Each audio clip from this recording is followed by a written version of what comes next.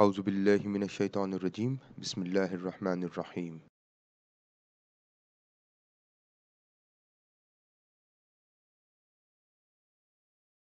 Let us now run independent samples t-test in SPSS.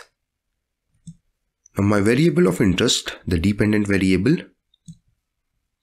is vision, and I want to assess whether the perception with regards to the communication and understanding of vision differs between male and female, where 1 is male and 2 is female. So I'm just going to change it.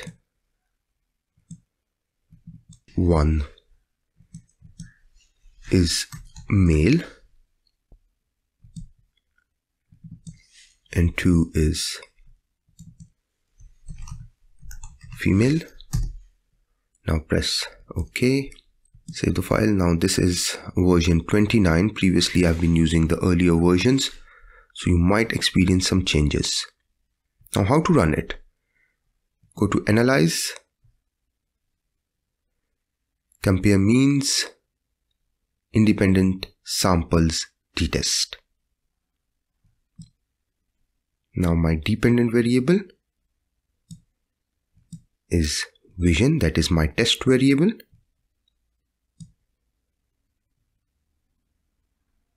My independent variable, that is my grouping variable. 1 and 2.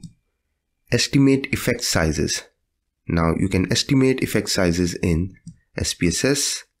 All options seem good. Press OK. Now here are your results. Now for male, the average is 5.08 with respect to their understanding of vision or communication of vision. With female, it is slightly lower.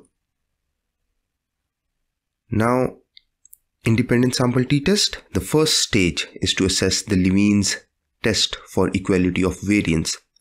Now, before we try to understand whether or not the understanding and communication of vision differ between male and female, we need to assess the Levene's test for equality of variance. The reason I want to assess this Levene's test of equality of variance is because I've got two significance values here, two-sided P, two values, one-sided P, two values. Now in this case, I'm going to go with two-sided P because I am not sure whether the understanding, or I did not propose that whether male will have a higher understanding or female will have a higher understanding. So my hypothesis is non-directional, so I'm going to side with two-sided P. But the problem is there are two p-values. I've got this p-value here and then I've got this p-value here.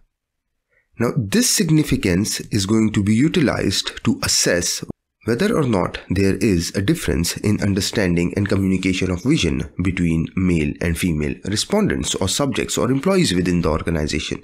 Now which one shall I choose? Shall I choose this one to assess the differences, or shall I choose this one? Now this will be based on the significance value here for Levene's test for equality of variance. Now in this case, it is greater than 0.05. This means that equal variance is assumed. The two groups have equal variance. What if this was less than 0.05? Then we would have said equal variance not assumed. Now in this case, it is greater than 0.05. So we are going to select this top value here. So since equal variance assumed, you are going to select this top value to assess the differences between the two groups for your test variable. In this case, this p-value is over 0.05 but less than 0.10. So you can say there is a partially significant difference in understanding and communication of vision between male and female respondents. And as we can see, the Cohen D, the effect size is pretty small, 0.263. Now moving on and we are going to look into how to report the results from independent sample t-test. Now here is my sample. The first thing is hypothesis. So my hypothesis is there is a significant difference in understanding and communication of vision between male and female employees. An independent samples t-test was conducted to assess whether the communication and understanding of organizational vision is different between male and female employees. An independent samples t-test showed that male, now what is the mean for male? Let me copy this table here and let's put it here. So the mean for male is 5.08 and the standard deviation is 1.35, and they have reportedly higher levels, significantly higher levels of communication. Now it was not purely significant, put it partially significant and higher levels of communication in and understanding of vision. So what is your t value? Let's copy this table as well. Paste it. Now let's arrange it. Let's change the font size a bit. And it was equal variance assumed because this here, the Levene's test of equality of variance was insignificant. So 0.082. The p-value is 0.082. And what is your t-statistics? The t-statistics was 1.744, 1.744, and the effect size was 0.26.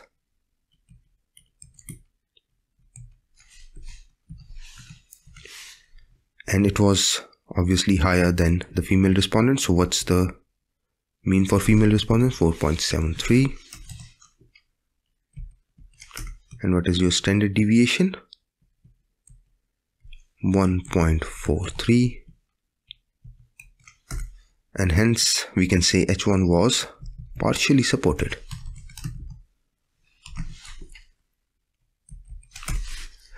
Now we can format these results in a table as well. So let's do that. So I do not need this row because my equal variances were assumed. So delete entire row. Once you select it, just press backspace and you will get these options. Press OK. Now let's do all borders. This will make, and let's go for layout, orientation, landscape.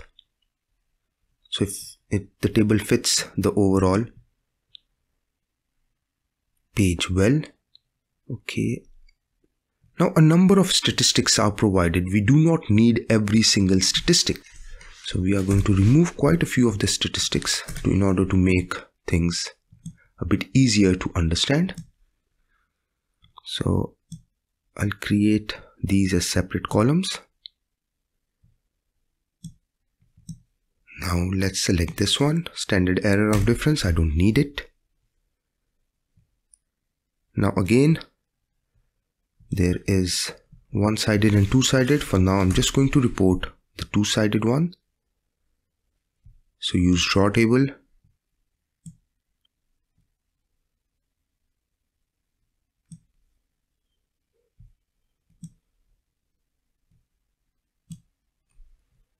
So I need to remove this one-sided test.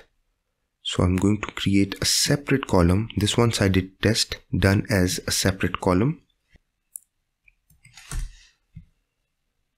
Layout, draw table.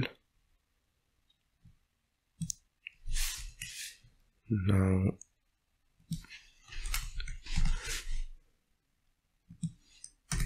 this one done.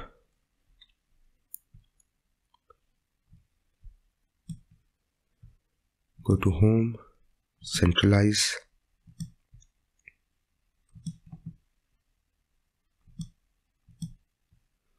Well, we can remove this equal variance assumed as well.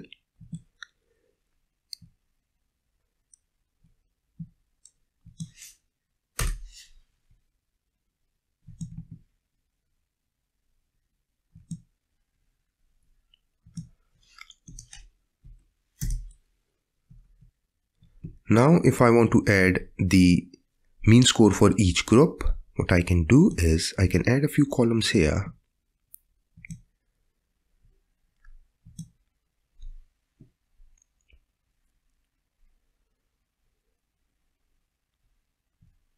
Let's put this one here so that these extra cells or this extra row can be removed. First of all, what I'll do is, it sounds a bit tricky here, but once you do it, it's not that difficult. So let me do this one here. And now move these to the bottom here, to these cells. Okay, we do not need this.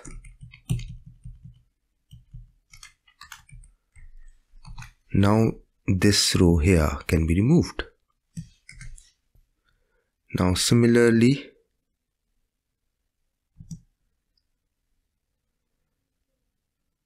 let's say the groups, you can have male here, female here, and you can have the mean values and standard deviation for both the groups here.